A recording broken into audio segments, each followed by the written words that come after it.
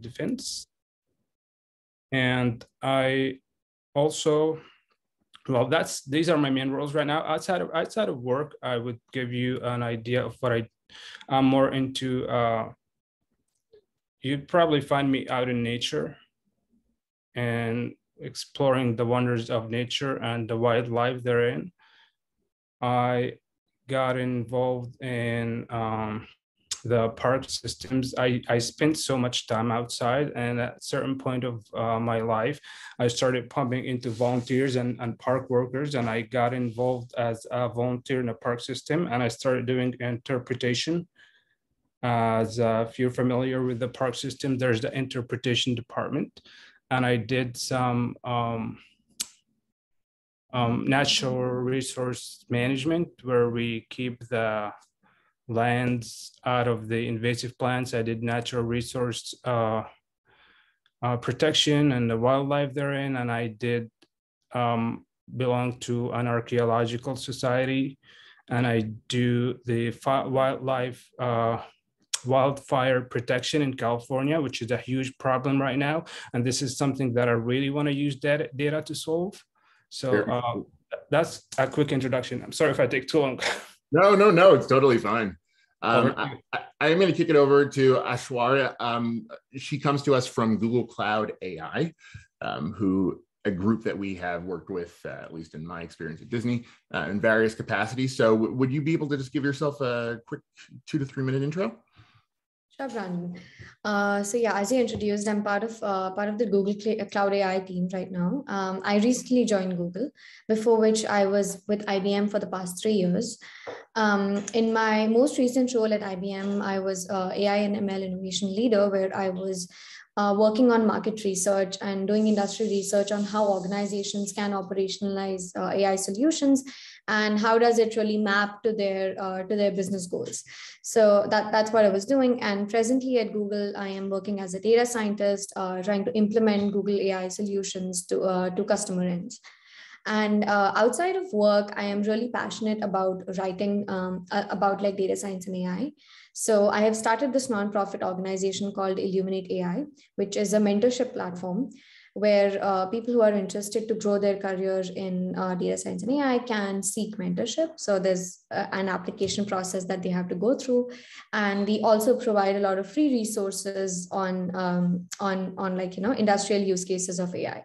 So one of the motivations that I had to start this was because I saw a gap between what's there in academia versus how hard it is, to build these AI solutions and scale them and operationalize them in industry. So I sort of wanted to create more awareness on how we can do that, and also like how can business stakeholders build a roadmap to implementing AI in their workflow. So yeah, that's a brief introduction about me. Awesome, thank you, Aishwarya. And then finally, we have Logan coming to us from the hallowed halls of Cupertino and Apple. So Logan, would you care to give us a brief intro? Yeah, sure. I'll just make a really quick legal disclaimer that everything I say today is sort of representing my own personal opinions and views, and I'm not an official representative or speaking on behalf of Apple. Just always have to give my disclaimer because the legal folks at Apple are just the best in the world. So so I'm an applied machine learning engineer at Apple. Previously, I've been doing this in this specific role for the last year. Before that was a software engineer at Apple, doing a bunch of more cloud-related activities. Outside of the role that I have at Apple, where I focus on computer vision specifically for the retail stores, I'm also the developer community advocate for the Julia programming language, which is, if folks aren't familiar, a language that's very similar to Python, for example. It's just a lot faster and more predominantly used in scientific applications.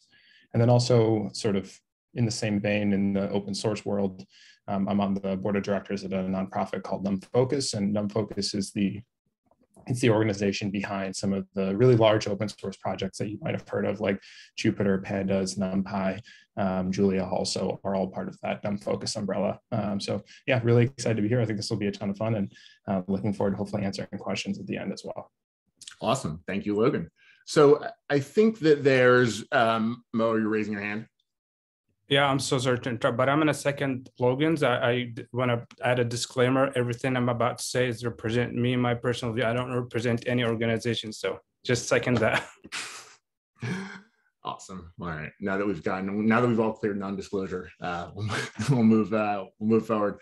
I think we all kind of gathered here to touch on a few things, but one of the things that I think is just a natural sort of springboard, obviously coming from larger enterprise companies, whether it's Apple, whether it's Google, in my case, Disney, and being a consultant and an advisor to these firms the way that Mo is.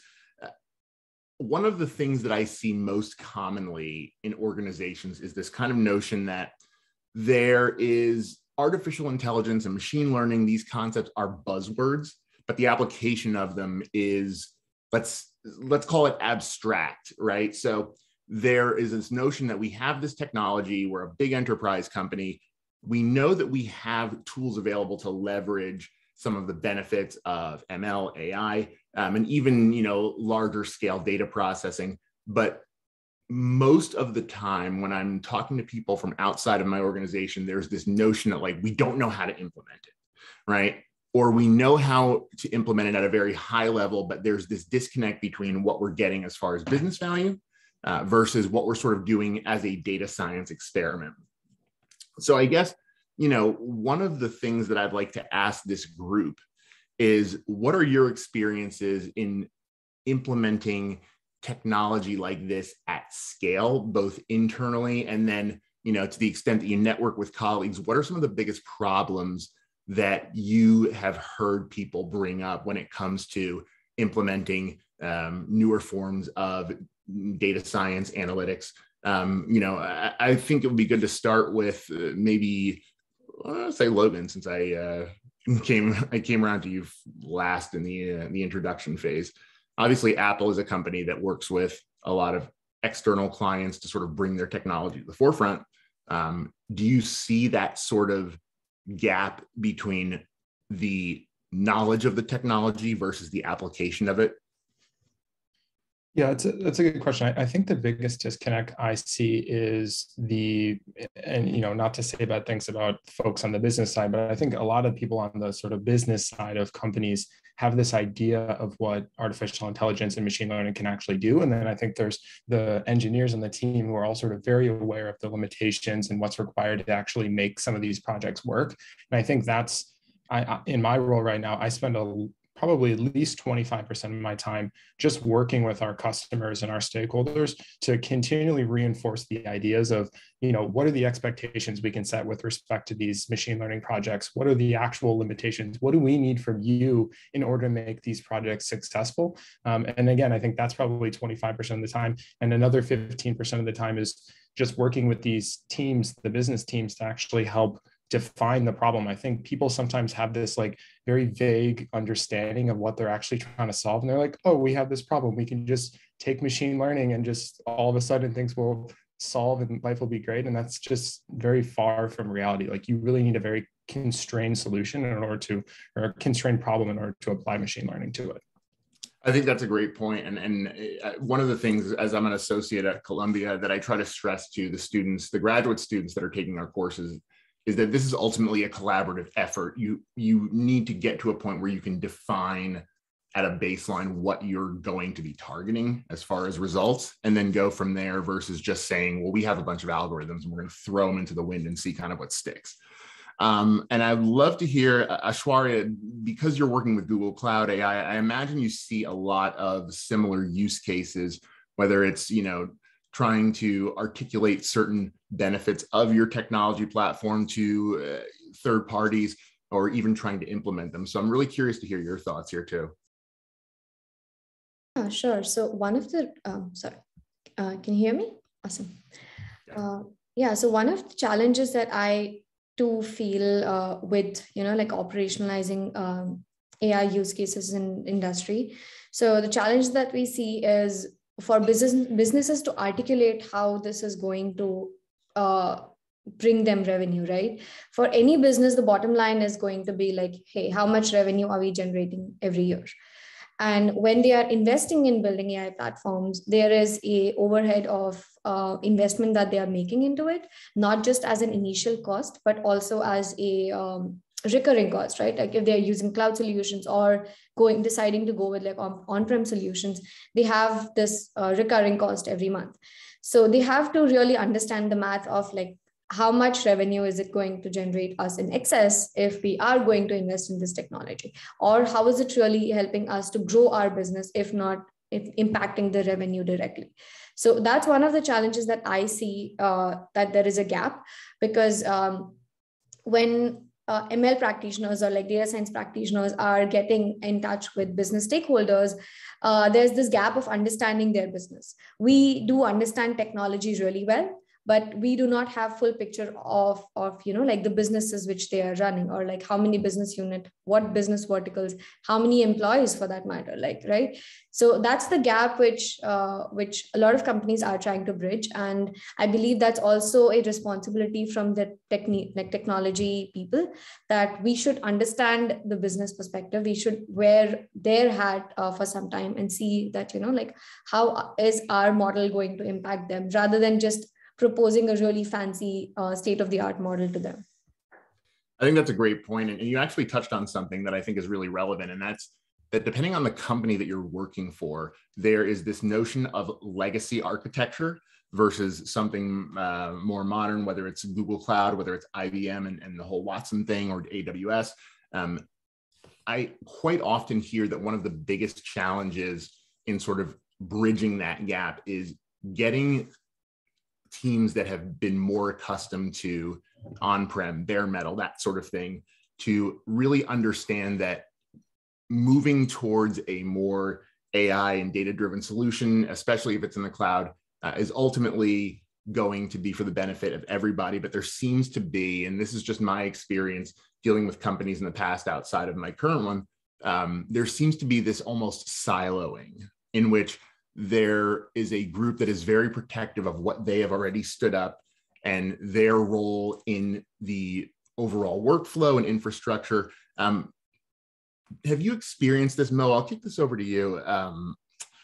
Wondering your thoughts here about bridging that gap, right? Because I think that there's this notion that we need to be collaborative and we need to find a way to communicate to every team that these solutions, once we've established the baseline goals with the business unit, are ultimately going to benefit everybody's work and everybody's workload. So what are some things that you think that these legacy businesses can do when they're really trying to move from maybe a more on-prem solution to something that's a bit more cloud-based and obviously leveraging things like ML and AI?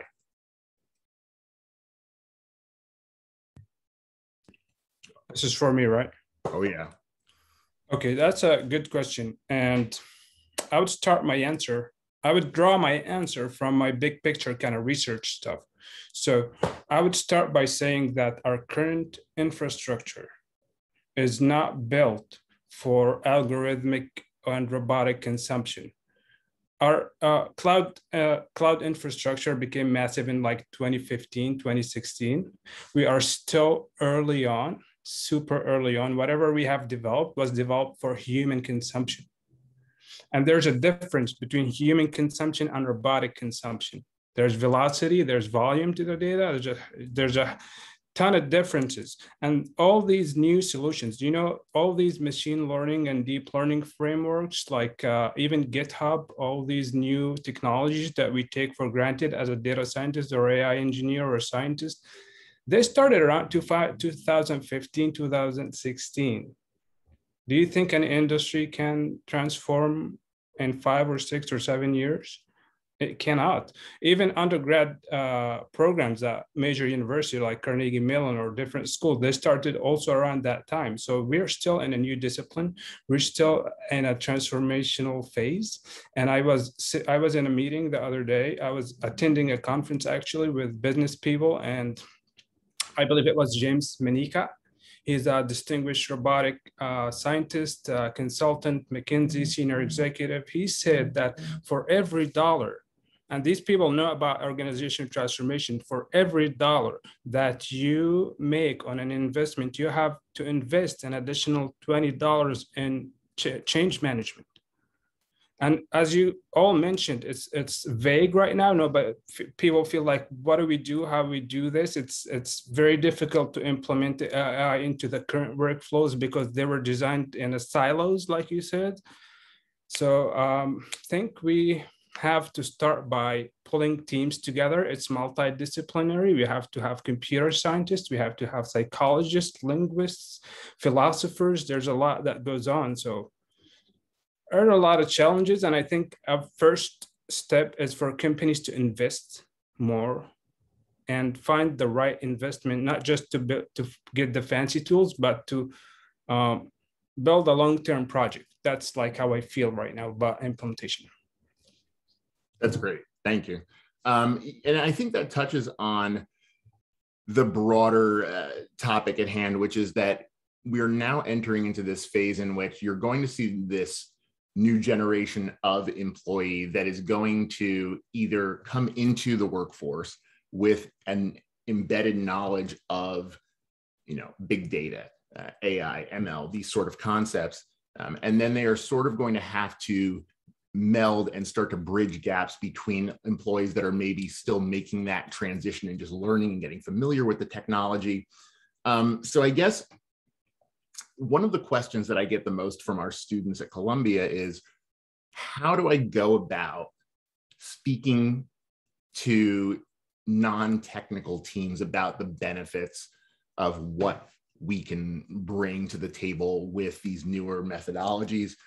Specifically because, as Aishwar mentioned, there is a cost associated with it. And Mo, you said that too. And it's non-negligible in many cases, especially as you get bigger and bigger.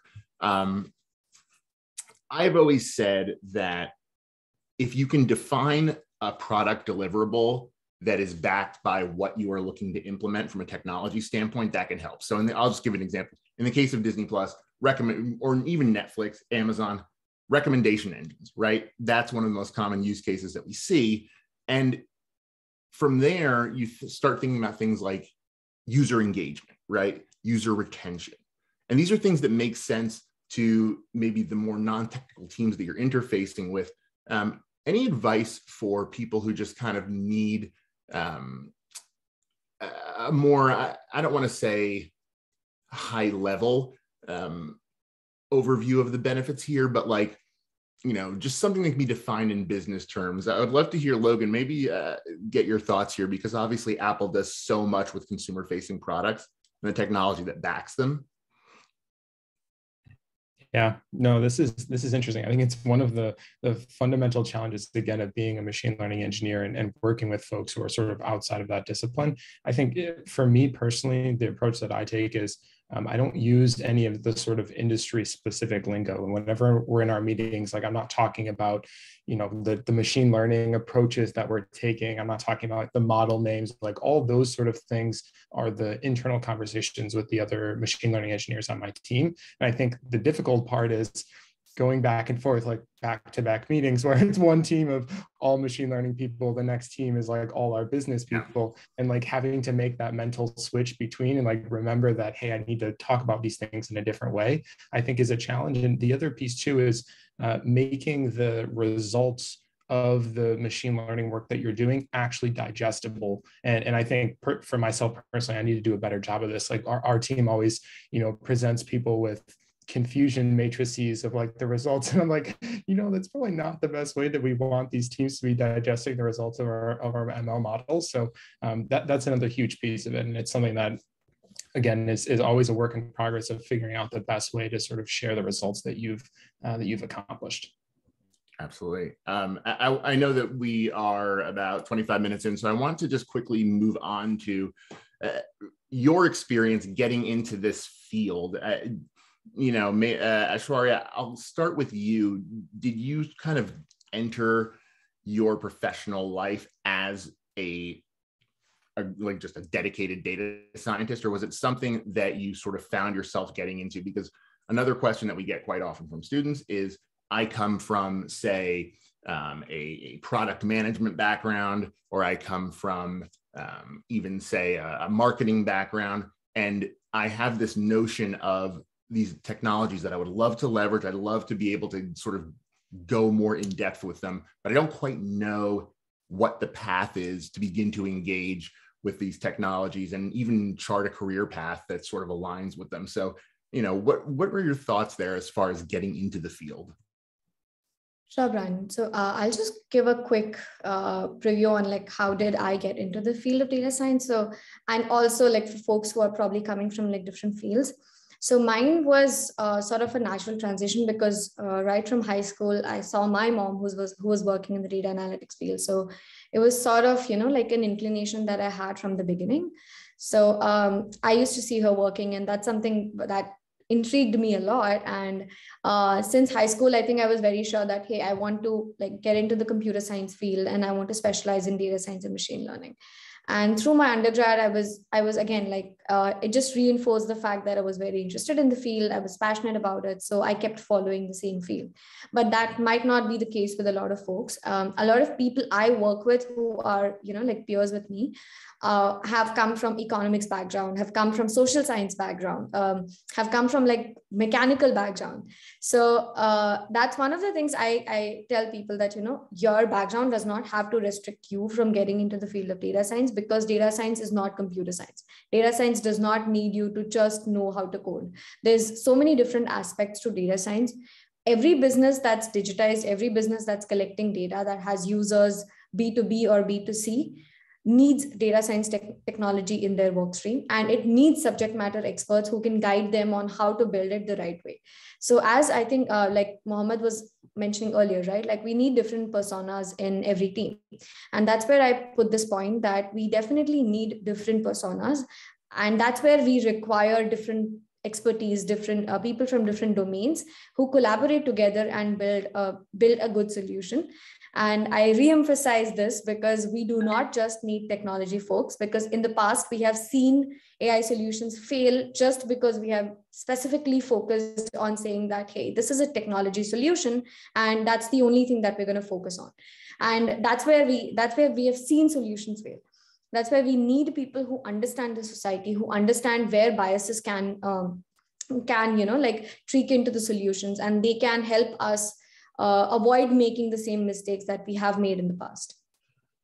I think that's such a great point. And that's kind of, just speaking personally, that's sort of how I came into my current role. There was this need to have somebody who could sort of speak both languages, both the engineering language, but then translate that into business and product language in a way that is digestible to a non-technical audience. And so I found myself working deeply in data science and analytics over the past 3 years, despite not really, my undergraduate focus was not anything remotely close to that, even if my graduate focus was. So I think that as the industry and as the technology evolves, you're going to see these really, really highly demanded roles that sort of facilitate one component of the technology, but are operating in a wholly unique but equally important capacity. Mo, your thoughts here, were you somebody who just came into data science as a kid? Was this something that you kind of found yourself leaning towards after a few experiences in the workplace? Not at all. Not at all. Not even slightly close. I was, I think, I wouldn't say an accident, but I originally wanted to go to law school.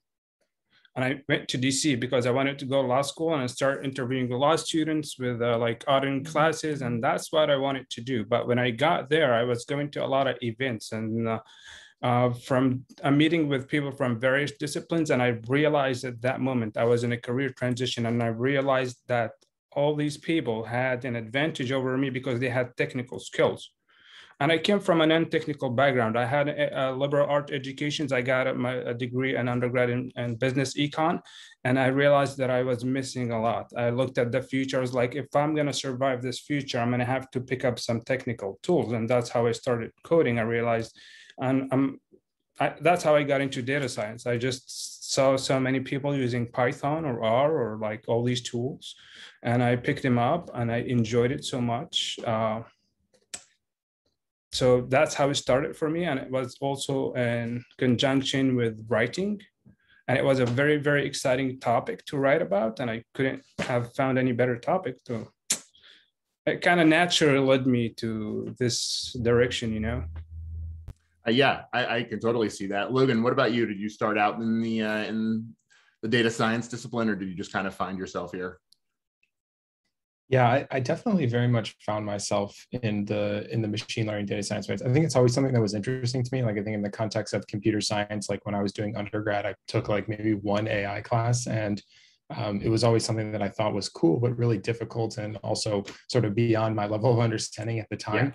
And I was fortunate enough that that when I was at Apple, the first sort of 8 months I was there, I spent as a software engineer, and then had the opportunity to actually transition teams and sort of go full in depth as a machine learning engineer, even without that background, sort of internally, which was a great experience for me. So someone was asking about thoughts on recommendations for self-taught data scientists. I think I'm not 100% self-taught, but like definitely very much like didn't do a master's in machine learning or anything like that before I became a machine learning engineer. And I think we can talk more about resources later on, but that was sort of the path that I took to get where I am today. Yeah, I think one of the things that the common theme that I'm hearing from the three of you is that there is, it's overly simplistic in a way, but curiosity is the key, right? Because for so many of us, there's this notion that we can't, not that we can't work in this realm, but that it's so vastly complicated. There's all these different technical skills and disciplines that are needed. But I think ultimately, the way that a lot of people seem to find their way into these roles today, and I'm hearing it from the three of you, and it's very similar for me too, is you identified a problem that needed to be solved. And so long as you can kind of see that problem and the solution, then from there it becomes kind of a matter of re-engineering your skill set to get to that point. That's at least how I've always approached it. I majored in film in undergrad, and my high school teacher and my high school math teacher in sophomore year highly suggested that I did not go into a scientific field. He said it was not one of my strong points. But again, as I was working in my, right out of undergrad, I saw a need for automation. We're working in streaming. We want to start figuring out how we can predict user behavior, how we can predict device behavior, things like that. And I just kind of found myself experimenting with whatever platform was available to me at the time, whether it was AWS, whether it was just kind of bothering our engineers and seeing if they could kind of enlighten me as to certain aspects. So there's that curiosity factor. And I think that's really key. We are now at this point where I'm always kind of surprised that I think it was Aishwarya, you brought this up. There's not, or no, I think it was Mo, I'm sorry. There's not really a curriculum that I see in undergrad that is, at least based on the universities that I've examined, that is fully embracing a lot of these components. Like the amount of students that have told me that their universities do not offer anything in the way of training in say cloud architecture, whether it's Google, whether it's AWS. And it seems to me like such a skill and a skill set that if you are entering the workplace, if you're currently in the workplace dealing in technology, you just need to have an awareness of it. And the fact that so many people seem to not when they get out of undergrad, I always say, in my opinion, that's a big leg up. Where do you see the educational component going in the future, in the very short term? Because this is very new, as Mo was saying. Do you see any sort of adjustments to sort of broader undergraduate curriculums as people want to get into these fields where they have to sort of tailor what they're learning to the marketplace and to things like cloud and ML and AI? I'd love to hear your thoughts on that, Mo. I really like this question.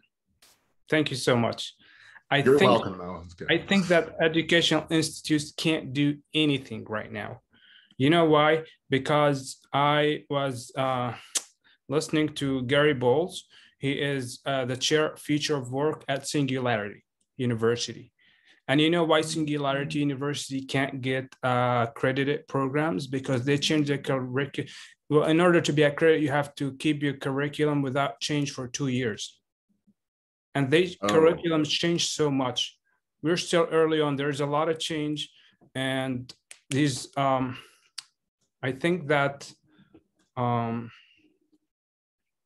the key to education right now, as I saw in the programs offered by schools, I saw, like you mentioned, I agree with you that you can find the program that will help you in a workplace at like the School of Continuing Education, the School of Professional Studies, the schools that are vocational more than just going into a major, into like an undergrad in psychology or in computer science. Or so I think these schools are getting up to speed with picking up the latest tools. I know from interviewing many people in the academic field that many academics left academia because the tools that were used in academia were outdated. That's a great point. That is a great point. I have a lot of things to talk about academia and education, but I'm gonna just wrap it up here and over to you. I think that is a great point, and it's one of the difficulties that I find in even facilitating an ML and AI class at Columbia, which is that there is a set of tools that the students are given to experiment, and they work from a theoretical standpoint, and they're totally adequate theoretically, but that's not necessarily what is being used out in the wild. And so, even something like the gap between a user interface for something that you're using in undergrad or graduate school versus then going out into the real world and seeing, oh, well, this is what the AWS suite of machine learning tools looks like. I feel like it adds a layer of complexity for a person who maybe already feels like they are on the outside looking in. I would love to know, Logan, since Apple, I have to assume that you take in a lot of interns, a lot of folks fresh out of undergrad. Do you see that they're coming in with that sort of built-in background that's really prepared to deal with really a lot of what's possible now with suites of cloud tools, whether it's Google, whether it's AWS, or do you still kind of find that they're getting I don't want to say an old school education, but I can't think of a better term, so I'm going to go with that.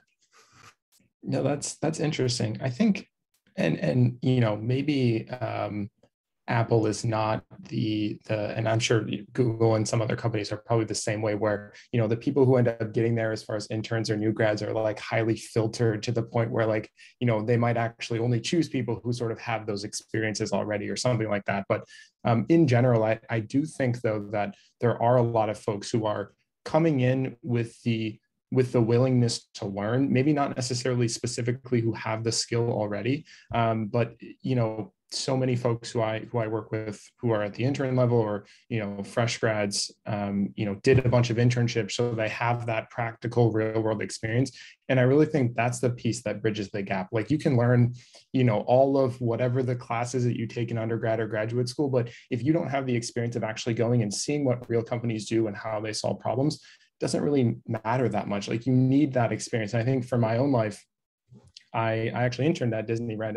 And so I had that experience of sort of working in the real life world. And I had the chance to intern at Apple and intern at NASA, and all of those different experiences sort of gave me the perspective of how do people actually solve real world problems. And I think people always say like, that's where you learn the most. And that's probably true. Like I had the sort of foundational fundamental skills coming from a traditional computer science background, and getting to actually apply those in the different contexts. I think that's really where the sort of the light flicked for me, was when I sort of got to apply those skills. And I think that's the same case for a lot of folks. Aishwarya, do you see the same at Google? I know you're relatively new there. Sorry to jump in, but yeah. I'll actually point out two different things here. So I'll tell you about the time when I was doing my master's in data science at Columbia. So the courses that we had was covering the foundational elements of data science or machine learning. We were not being taught how do you use this Python package, or how do you use this R package. That was not the core of like what we were learning, because like packages, open source technologies are going to be ever changing. And I do not see how any university can accommodate to, like packages changing every single month, right? So what the curriculum had focused on was the foundational elements on what I need to know to implement any package in the right manner, or any package, any algorithm in an efficient manner. So that was like, hit at the right spot. The second thing that really helped me was doing research assistantship. So I worked with Andres Miller. He was a professor at Data Science Institute back then. So when I worked with him on, developing more on scikit-learn, that's when I realized that, there was ever-changing trends in scikit-learn. There were like newer models which were coming up. Then we had changing parameters. We had different kinds of hyperparameters. We had so many things which were changing all the time that we had to sort of, accommodate for those changes in the upcoming packages. And that's where something I realized that, like you cannot really have a perfect product or like a perfect package at any point in time. That's always going to be changing. So that RA sort of gave me a lot of perspective from how these packages are used by different folks in the industry, and a lot of, like real world experience, I would say. The other thing that really helped me, and I believe it's a great addition to the curriculum, was the capstone project, which we had in the final semester. And for that, I was working with Goldman Sachs. And when we worked on the project, something we realized is that data science, or the ML part that we often talk about, is like teeny tiny 20% of the entire workflow. There were so many things that we had to learn about Goldman Sachs, about what problem are we solving. And I was reading some pharmaceutical research papers for the purpose of it. Like I have no background whatsoever in pharma or medical or finance for that matter. So that sort of gave me a lot of perspective on what you need to learn before you are jumping onto a problem. And I have spent like 3.5 years in the industry, like doing this, but till date, I have not experienced any project where I am like, hey, okay, I know the problem and I can jump on solving it, because every problem is very different. Every company, every use case is so different that you have to research, you have to, try to ask the right questions. So something I have learned is never put your brain to work on the solution right away. Ask a lot of questions, ask a lot of clarifications, ask a lot of, things that is going to help you build that solution, rather than jumping on to build the solution right away. So that's one section, and followed by the second question that you had about, like the tool sets that I'm using at Google. While I was transitioning from IBM, I was working on IBM's Cloud AI. I have transitioned to Google Cloud AI, which is, sort of like sounds very similar, but there is so many things that is different, because there's a lot of architectural differences. There's a lot of code-based differences. There's a lot of difference in how the UI looks like, or how do we interact with the system, or how does the processes work in Google versus what was there at IBM, right? So there's always this upskilling that happens every time I'm going to switch a job, or every time I'm going to start working on new technology. That upskilling is going to happen. And as Logan mentioned, like I see, like when Google or any other company hires, they're not hiring for the skill set that you have right now. They are going to hire you for the ability of having the skills grow in the upcoming future. So that's what I believe. And I think that's a great point too. And I think the notion of just the differences between these different suites, whether it's IBM or Google, this is why a lot of companies would love to have cloud redundancy amongst several providers, right? You'd love to have it amongst, if your primary is Google, then maybe you have a backup with Amazon, but in many ways, you're kind of speaking a different language. And there are a lot of assumptions that you should not be bringing from one into the other. I know that we have about 15 minutes left. I do want to get some time in for Q&A. It looks like we have a bunch of questions in the chat. So I know that we've been filtering some that have been coming through. So maybe we can get the first question for the group. Sure. So there's several questions. Thank you everyone for inputting your questions. The first one is if you have any recommendations for self-taught data scientists. For your self-taught data scientists? Yes. So any resources, any tools, anything that would be helpful to learn data science by yourself. No, go ahead. I have a thought here too, but I want to let you go first. Oh, okay. Thank you. I really like this question. And I think that for a new data scientist, I am consider myself a new data scientist, and I still consider myself a newbie. I've been doing it for 3 years, and I got an advice from someone who was an expert. He said, Mohammed, be patient with yourself, be gentle, and take your time. He said, he gave me a really nice analogy. He said, take your data science career as a long hike. I think I'm quoting him right now, maybe not, but he said, but the longest hike in the world is from the southern tip of Africa to the eastern coast of Russia. And that hike takes about 3.5 years if you're to walk it at a good pace. And he said, take your data science career as a longer hike than that. And I can't agree anymore. Be patient if you're learning data science, if you're new to it, because it's multidisciplinary. I spent first 2 years, I learned some topics about statistics, about math, about computer science, about data science, machine learning. And I'm going back, I'm taking more math and more linear algebra. And I think also find a mentor, because there's a vastness of resources out there. It's a huge, like open source academic institution. It's easy to get lost. So if you are starting fresh, find someone who can help you with finding the path. If you're self-taught, that's great. You can learn it all on your own, but find someone to give you what you specifically need. If you want to do machine learning, you want to learn different things than if you want to do more like more data science and data engineering. So navigating those resources and taking your time, don't rush into it. I still have years of education ahead of me. Right. And I'm going to draw it from multiple disciplines. So that's my advice, and over to you.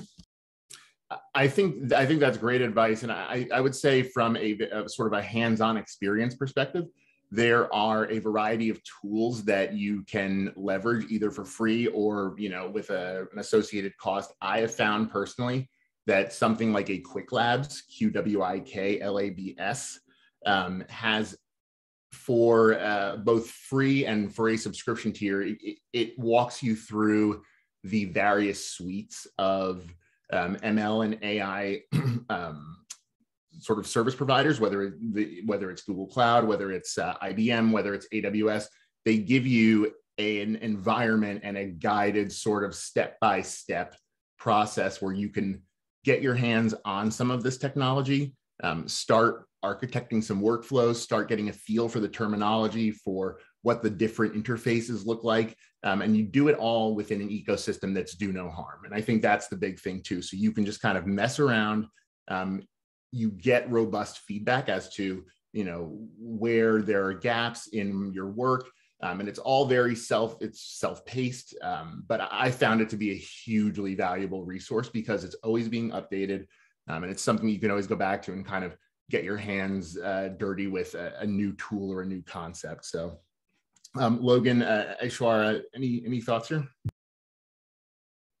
The only point that I'll add is that it really figure out like what the best way that you learn is. Like, I think for me, I cannot learn self-paced stuff for the sake of learning self-paced stuff. Like, I really need a tangible problem that I'm trying to solve or some actionable thing, or I need sort of the infrastructure that like a traditional education institution would provide. So I think when I'm really trying to, like, I'm learning law stuff right now, and I needed that sort of educational infrastructure to help push me through that, because I sort of didn't have anything practical. Like, I don't have any legal problems in my life that I need to solve. So I think having that sort of figuring out what works best for you and finding those resources.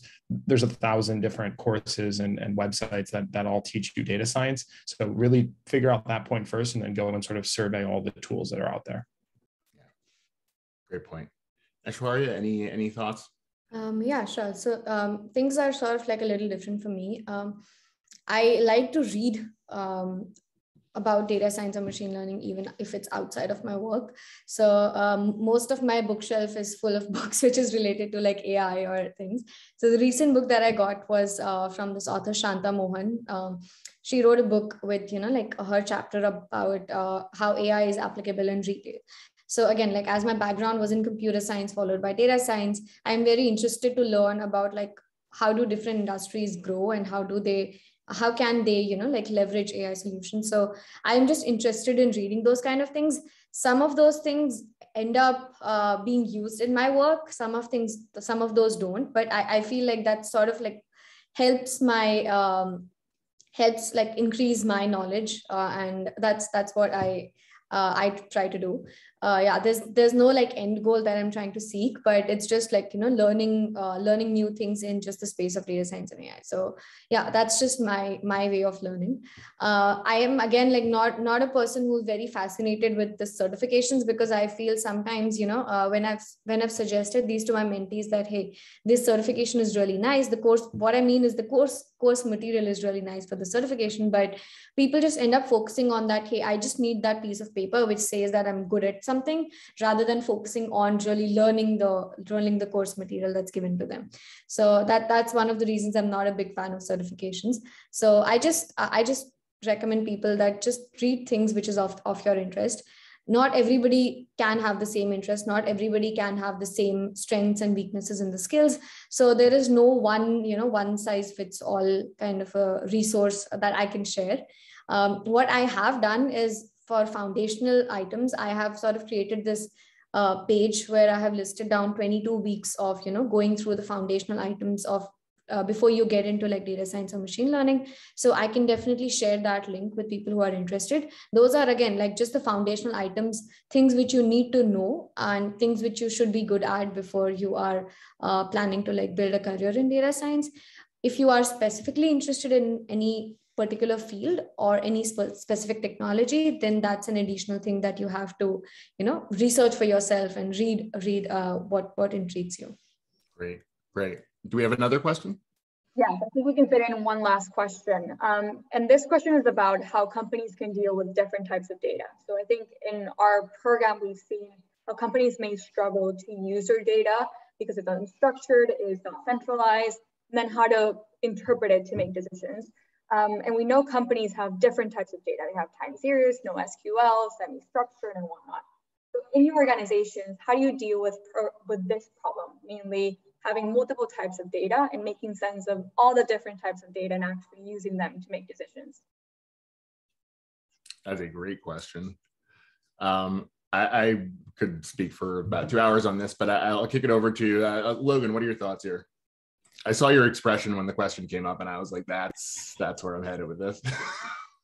Yeah, I think the dirty secret about any data science, machine learning job or team or whatever is that you're going to spend a lot of your time working with data. Like I've actually spent probably the project that I'm on, I think I had probably a 2-month period where I did absolutely no machine learning, and it was 100% focused on let's make sure that we have the right data to actually solve this problem. And I think that's the trend that you'll see across like real, like in sort of an academic research setting.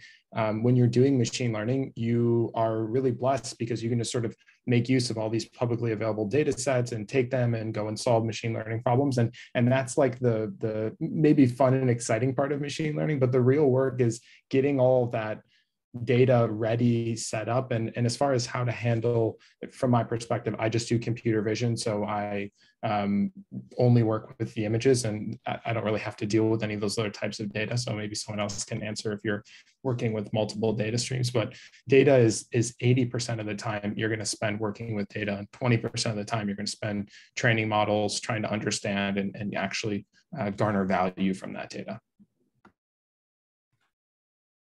Yeah. What are your thoughts? Aishwarya, I imagine that being at Google, you see data coming in every conceivable manner. So what are your thoughts on how to handle just the different data streams coming in, the different structures? So as Logan mentioned, that we definitely spend a lot of time in, like data pre-processing, building the data engineering pipelines. So when you see that, there's a streaming data coming from a particular source, you have to build a pipeline that like does the ETL process, does the pre-processing on that data. So that definitely takes a major chunk of the time. And secondly, when it comes to, building the machine learning pipeline, what's more important is that we do not keep reinventing the wheel. So that's one of the places where we use existing APIs or, existing packages that helps us not to reinvent the wheel. So for example, if I'm working on text data in Google, like we would preferably try to use document AI and try to figure out what are the existing solutions on which ML researchers have spent years working on, and use those and tune them in terms of like wherever we need custom solutions. So that's typically how we would deal with such kind of data. And Mo, what are your thoughts here? Since we have a few minutes left, I want to make sure I can get some feedback from all three of you. Oh, yeah, thanks, Brandon. So I think data for me is maybe skewed toward the more researcher, founder, entrepreneur side. And I like to go and not dig for data, but create the data. I try to take the like the newest machine learning or AI technologies, because like right now we have natural language processing, we have computer visions, we have some other technologies that we can produce new data that we never produced before. And many businesses, they have a lot of data. Someone once told me if an analogy about data is a new oil. He said, like data is a new oil, but when you dig out the oil, the valuable, what you get out of the ground, most of it is not valuable. They take small part that is valuable. And not only that, but we have to like, right now I'm working on a project that's, as Logan mentioned, it's been taking me months and months, and I haven't done any machine learning. I was trying to generate the new data. So it's more experimental, and there's a lot of just looking at the person who I interviewed someone who gave me a good perspective about finding new ways of finding data.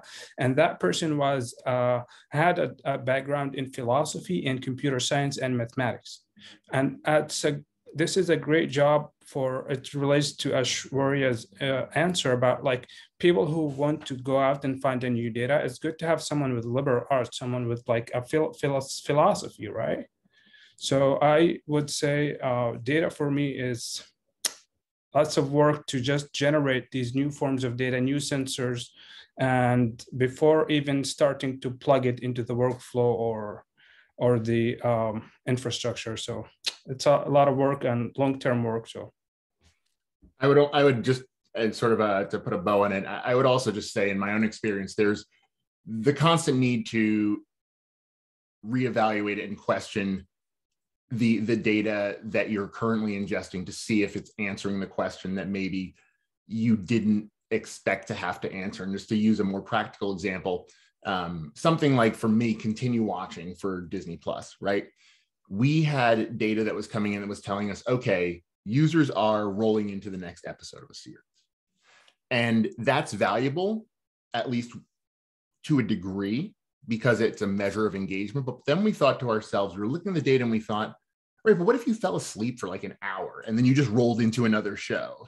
And the data that we're getting is skewing, not skewing our results, but it's leading us to believe that we are seeing this level of user engagement. But what if they didn't actually click play on the next episode? What if they just kind of let it roll in? So what we derived from that was a new data point that was effectively called user intent, that more specifically measured whether or not a user took manual action to invoke the playback of what we're recommending. And that proved to be vastly more illuminating.